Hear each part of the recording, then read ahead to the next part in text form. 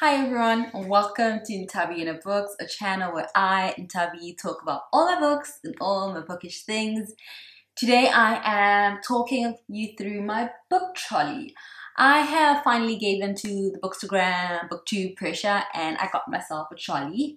I'm really excited about it because before this I have one bookshelf. It's a shelf that I brought with me from home. I have one bookshelf and it's in this area, the living area, which I don't spend a lot of time in. I spend a lot more time in my workroom because I work 15-hour days or 14-hour days, whatever. So I spend a lot of time in there and I just wanted to have my books with me so that I could read them when I was on a break or just so I can look at them. Because I am vain like that and I want to see pretty things around me while I work. I put it together the other day and I thought that I was going to take you through it same day, but I underestimated how tired I am at the end of a work day. So after about 30 minutes of putting it together, deciding where the books are going to go and then deciding where the books are going to go again and redoing this quite a few times, I realized that I just didn't have the capacity to do it, but I'm doing it today. I'm really happy to be doing it today because it means that I get to wear my very bright sweater that I'm very excited about. The weather changed here in London. It was really warm last week, and then this week it's like the spring never happened and it was just all a scam. But it's fine, we get to wear cozy clothes for a bit longer. I'm going to start at the top and because I want everyone to see how pretty the books are, I will be taking them down, talking about them, then putting them up because that's just the kind of person I am. So let's get into that part of the video. Starting with the books at the top shelf, the first book that I have that you actually can't see because it's on the back is The Invention of Hugo Cabaret by Brian Selznick.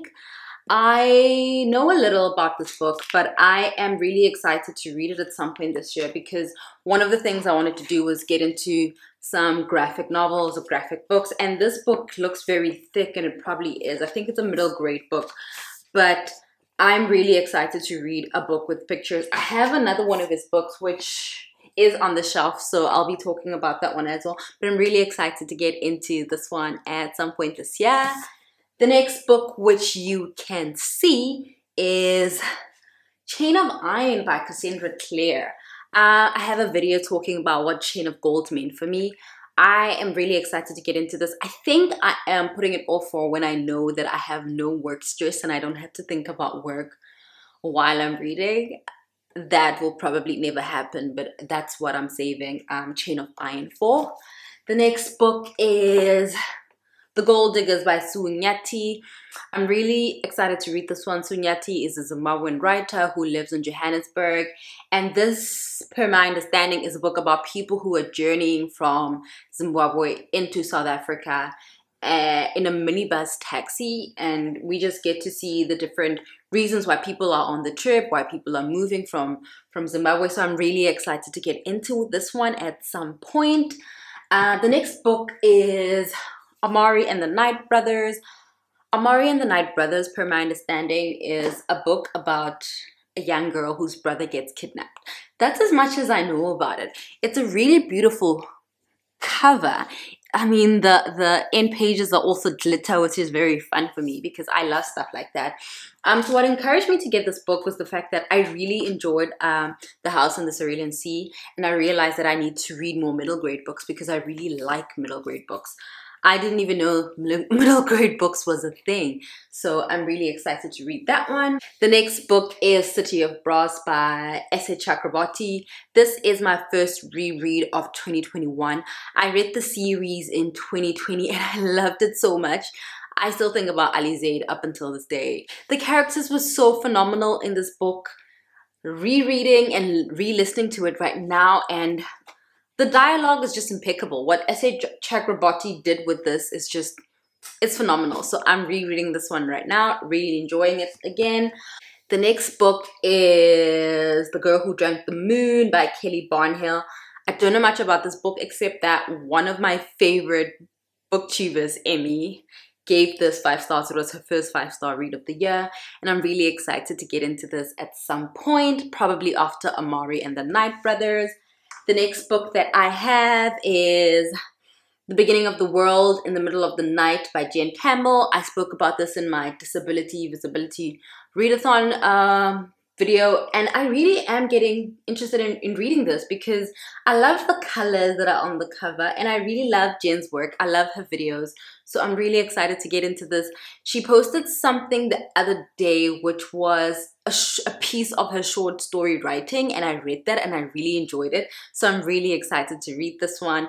Also needs to be read in April at some point. The next book that I have is Get a Life, Chloe Brown. I read 1 page of this so far. I would really love to read it. I saw that Olivia over at Olivia's Catastrophe also read it and she enjoyed it. So I'm really excited to get it into this one. I don't know. This will probably be something that I read a few days before April is over, just to say that I read it before April was over.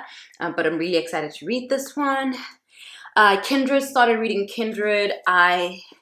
Kindred brought back some bad habits for me. I'm now back to bending my books in order to bookmark how far I am. But I started reading Kindred.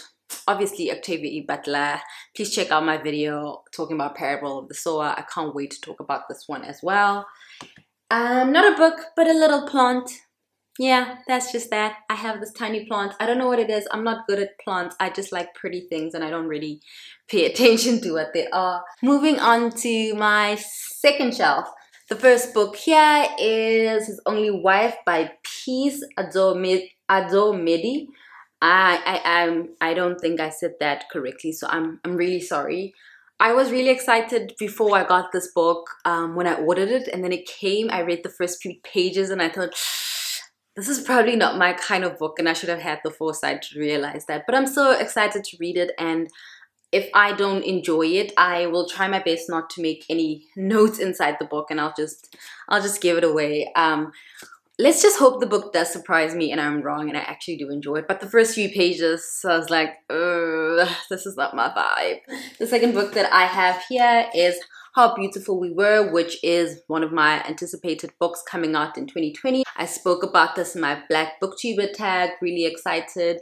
It's a book about a village in Africa, West Africa, I believe, where a company has come in and taken hold of their minerals, mainly oil, and now everybody in the village is just falling sick as a result of the runoff, I'm guessing. I started reading it, but you know, I haven't been able to read properly in the past few weeks. I've just had so many deadlines, but I'm really excited to read this one. The next book is Love in Color by Bolu Babalola. This one is apparently love stories retold within an African context. This one I know I'm reading in May because I'm buddy reading it with someone. But I love the cover. I did a books and looks of it on Instagram. I don't really do a lot of books and looks, but this one was... I figured I could do this because I have a head wrap and I'm brown, so why not? It was a really fun thing to do. The next one was Wizard of the Crow by Ngũgĩ. This one I started reading as well, and I was really enjoying it. It's just that it was just too chunky for me to commit to in the past 2 months, but I'm really excited to read this one. I think it'll also be a May read when things feel a bit more settled. The next book that I have is Kintu by Jennifer Nasumbuga Makumbi. I think this is a Ugandan author, and I'm really excited to get into it. You know, I have had my eye on this one for quite some time, but I think, I don't know, sometimes some books really do terrify me, because not because I'm scared I won't like it, but because I'm like, what if I just don't have the range, you know, to process everything that's in that book? And this is one of those books. I do have one of her other books, which is A Girl is a Body of Water. I think I wanted to read Kintu first because I want to see how she progressed as a writer, but I'm really excited about that one as well. I think it's a second half of the year type of book because I need to finish Kintu first, which I'm hoping to read in May. The next book that I have, I won't take down, but it's the Tea Dragon Society, which is one that I also spoke about in my Disability Readathon. And then we have a cute little fern again. And then I have Burnt Sugar by Avni Doshi. This one I started reading. I got to page 30. The introduction, like the first line, the first paragraph of this book is phenomenal. It just really just catches your eye, and I was so overwhelmed by how good this book was. I put it down. I know that sounds like I'm just saying that, like, oh, she's lying. How can you be overwhelmed by a good book? But that happens to me quite often, where I start reading something and I'm like, I don't think I'm ready to hear this. So this book I'm really excited to read. I think it was also just recently longlisted or shortlisted for a prize. I really need to do better at understanding what longlist and shortlist means. But yeah, I'm really excited to get into this one at some point. I saw that they have an audio version in the library. I have reserved that, and as soon as I can do a read and listen combo, which I really do enjoy, I will definitely finish this one. The next book is They Called Me Queer, compiled by Kim Van Bochel and Kelly Eve Koopman. This is a South African anthology written about what it is, the queer experience in South Africa, and I'm really excited to get into this one at some point this year. I've been wanting to read this last year. I think at some point I even had a sample of it on my Kindle, and I just never read it, but this year definitely making it a plan. The next book, which are the books that I use to plop up my plants, I have STEM. It's an autistic anthology edited by Lizzie Huxley Jones. I'm reading it as part of the readathon as well. Haven't started it, but I know that I will take it down when I do decide to sit down. The next book is The Icarus Girl. I don't know much about this, but hey, it's Shay, who is one of my favorite booktubers as well, spoke about it in her Black Booktuber tag, and she made it sound incredible, and I've wanted to read it since then, so I just got a copy. The next book is Parable of the Sower. I have this on my shelf because it's right on top of Parable of the Talents. So my plan is to read Parable of the Talents and then to go through both of them in a way, through my notes and my highlights, and see what my feelings are comparing the two, how I think Lauren's character remained true to the Lauren that I made in Parable of the Sower. Started reading Parable of the Talents. I don't want to spoil it, but there is one thing that bothered me about Parable of the Sower, which is making Parable of the Talents hard for me to really get into. But I'm planning on reading all of these by June. We've done 1, 2, and now to the third one. The third shelf is supposed to be mostly my non-fiction shelf. But it's not because I guess I'm not a big non-fiction reader. But the books that I've put on here, I'm really excited to read, starting with, of course, Beauty of the Heart by Charlotte Manya. Like, yeah, I feel like I mentioned this book in every single video, so I'm not even gonna get into what it's about. Yeah, check out one of the places where I've talked about it. Really excited about this book, to read it at some point. I think it might be a May read. The next book is 491 Days, which is a book about Mama Winnie Madikizela Mandela. Really want to read this. I just need the bravery that I think I will require in order to read it. I am not very good at reading painful books by South Africans because I grew up in South Africa. I was raised by a grandmother and a grandfather. I heard the stories, and yeah, reading them is a whole other topic, but I really want to read that one. The next book, this one I don't expect I'll finish because it's a collection of stories, histories, just interesting things about Johannesburg. I lived in Johannesburg before I moved to London, and I love Johannesburg. I'm not like those people who don't love Johannesburg because of faulting it for whatever reasons people don't like it for. I love everything about Johannesburg. I think it's an incredible city. It has so much history, and it has so many people from all walks of life. I think Johannesburg is similar to a lot of the other big cities in the world. It's the same in that everybody who sort of moves to Johannesburg is there because they have some sort of dream, or they want to realize something. They want to be more than they were ever told they could be. I'm sure if you're watching this and you live in other parts of South Africa, you think, well, I live here and I think the same thing. So I agree. I think so too. you can live wherever you want and still have the ambition that I am talking about in Johannesburg. It's just, for me, I feel like there's a different atmosphere and a different feeling. And it's also a melting pot of different cultures. So I really love that. I think I'm very interested in different people coming together and despite their differences, working and moving along and chugging along with life. I am not a big person who believes in the fact that we need to stick to our own, or we need to see each other as different and not collaborate. I'm a big collaborator. I want you to see that I'm different, just like I want to see that you're different. And then I want us to move on and not say that, you know, because I'm different, we're never going to talk about your difference. I want us to talk about our differences. I want you to tell me what this means in your language, and I want to tell you what it means in my language. And I want us to then say, okay, what is the common language that we're going to find where we can communicate in a way that is the most effective for the both of us while staying true to who we are. So I am really excited to read this, and I hope it's about that. I've already projected so much onto this poor book, but that is basically what I feel about Johannesburg, what I love about Johannesburg, and what I miss about Johannesburg. Everybody from everywhere coming together and saying, let's try and make some dreams come true. And I'm really excited to read this one. The next book that I want to read, it's The Address Book by Deidre Moss. It's a book about what your street address says about you in the world. And I'm really excited to read this because I think there's so many things we take for granted as humans. For whatever reason, it might be because you've never had to think about them. But I think about my home village in the Northwest where there are no street addresses once you get off the main road and you start walking up. I don't even think I've ever seen a house address on my grandparents' house. Like, I have no idea what number it is. Do they have a number?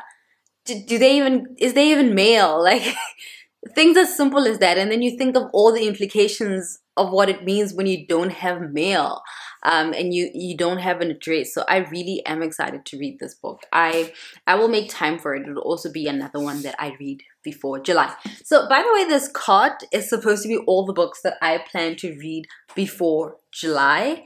By read, I mean if I don't like one of them, I am his only wife when I say that. If I don't like one of them, I will just put it aside and accept that that book will not get read because I'm not enjoying it. I'm not going to force myself to read a book that I don't enjoy. But the plan is to at least make it through all of these or see what they're about by then.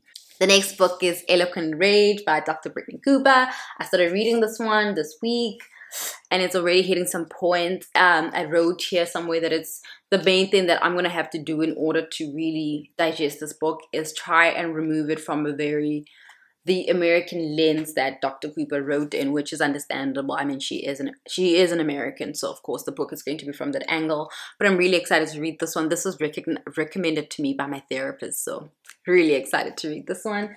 The next book is To My Children's Children, which is a biography by Sindiwe Magona. I think Dr. Sindiwe Magona is actually more accurate. Really excited to read this. I have always known that she's written biographies, and it's the same with the Winnie Mandela biography that I always think, man, we've had these stories. I can't read about them. But I think it's time, you know, getting older, getting braver. And I really am planning on reading this one. I think I'm going to read this one probably at the beginning of May or at some point in April. The next book is going to be a reread for me. That is Everyone Hang Out Without Me and Other Concerns by Mindy Kaling. I love Mindy Kaling. I think she is hilarious. I loved Kelly Kapoor on The Office US. I haven't watched The Office UK because I prefer the US one because that's the one I found first, and that is that on that. And I really loved her. I think she's an incredible writer. I know some of the episodes that she wrote there were really funny. I really enjoyed this one. I read it when I was in university, and back then I didn't own the book, so I just got the physical book. And I remember sitting on the bus and howling because I think I had just written a terrible test, and I was on the bus and I started reading this and I was howling, and I was sitting next to a guy who said to me, well, maybe that's not a book. Why is the title so long? And you know when you're just deliriously laughing because you're tired and something is funny and you don't know what the hell is going on? And that's the memory that I have of this book. After reading this, I loved it so much. I read other books by female comedians. I read Tina Fey's Bossy Pants. I read Amy Poehler's Yes Please. That one I think I shouldn't have read so soon after Bossy Fans, because I do want to reread it. And I remember really loving the structure because there's pictures in the book. She just wrote it in a very interesting way. I remember there was a part where she writes about going through divorce, and I think the title is called Everybody Needs to Start Buying More Toys. So I think Amy Poehler is a really funny writer too. So I'll probably pick that one up once I'm done with Is Everyone Hanging Out Without Me?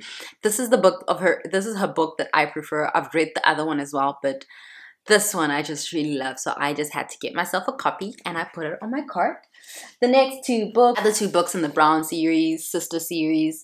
Yeah, I think everything that has been said about these has been said. I don't know much about them because I didn't read the first one, but I'm excited, you know?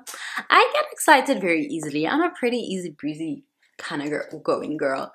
The next book is Open Water by Caleb Azuma Nelson. So Open Water, I think I started it, yeah. So this is when I struggle with using bookmarks. I got to page 9, and so this book was recommended to me when I bought Transcendent Kingdom, and I think I was trigger happy because I didn't read anything about it and I just bought it. But I started reading it and I am not sure. The writing is just... Again, I'm on page 9, so I need to give it a better chance. It is a pretty short book, but this is also going to be one that I have to read and not make any notes in it, because it might be one that I don't keep. I don't know. I just have a feeling about that book. I don't want to say more because then it's going to look like I'm bashing a book without even giving it a chance. The next book is this chunky one. This is a June read. You know, I've even decided that in June, I'm just going to read this book. I'm not going to read anything else because this book is too big. It is The Count of Monte Cristo by Alexandre Dumas. I really want to read this, like really bad. I think some of my favorite booktubers have talked about this. I really want to read it, but it's so big. How do you recommend that I get through it? It's so big. I mean, the writing is relatively fine. It's not that, the font isn't that bad. Like, it's not as small as Legend Born. But I really want to read this, so it's on my shelf. I should probably move it to the top and remove it from the bottom so that it just stares at me every day and makes me feel bad. The next book is So Long a Letter by Mariama Ba. So Mariama Ba is a Senegalese writer, and this is an African classic book. It's in the African Writer series, and I'm really excited to read this. A lot of people who've read it have loved it, and I do want to read a classic a month this year because I want to read more classics, just so I can see what used to be like a good book back then, whether or not it holds up. You know, I talked about this in my award ceremony about how I think books need to be dissected regardless of whether they're classics or not. And I would really love to read this one. It's an African classic and I don't think we have enough of those. So I'm really excited to read this one at some point. The next book I actually did read, but I want to reread it because it's quite small. It's Teaching My Mother How to Give Birth by Wasan Shire. I don't know if I'm saying that right, but she is a poet, and I've seen a lot of her poetry going around, and I've enjoyed it. So I got her book, read her book, but I wasn't reading it because there are very little marks in here, and I am a marker of books, so I'm really excited about this. I also have a new book annotating system which I am applying to what I'm currently reading, and I'd really love to talk about it once I figured out whether or not it works. So yeah, this one I should probably move up because it needs to be read this month. The next book is The Selected Poems of Nikki Giovanni. I started reading this, as you can see. So I am on a mission to read a poem a month. It doesn't matter how I read it, where I read it. Sometimes I wake up and I think, hey, who's that poet I've once heard of? Let me Google their poetry and read a poem if it's available. And I've been really enjoying this. I've also been reading Rilke's Letters to a Young Poet. I'm gonna go get it and put it on my shelf. Rainer Maria Rilke's Letters to a Young Poet. I read this and I really enjoyed it, and I would love to reread it, so I'm just gonna add it onto my cart. But back to Nikki Giovanni. I've been reading her poetry. I've enjoyed her poetry so far. I've made notes, so I know that I'm going to keep this book forever. Nikki Giovanni is a legend, and I really love this cover. I think she looks so great. I love me a billowy top, so love this. The last book on my cart, which I never thought I would get to the end, is Wonderstruck by Brian Selznick. Another one that has some pictures. I believe one of the characters in this book is deaf, and the pictures are to symbolize how they see the world that they move through. I'm really excited to get into more books with pictures this year, so I'm really excited to read Wonderstruck at some point. I think what I'll do is I'll add more books that I plan to reread this year, because those are really missing, and if I don't see them, they won't get read. But yeah, that was my TBR trolley tour. Thank you for watching. Thank you for liking. Thank you for commenting. Thank you for subscribing. Thank you for all the support I've received. I'm at over 400 subscribers, and I'm really grateful and really appreciative of that. Thank you for spending your time with me. And I'll see you in my next video. And as usual, remember to be kinder than you think is necessary. Bye.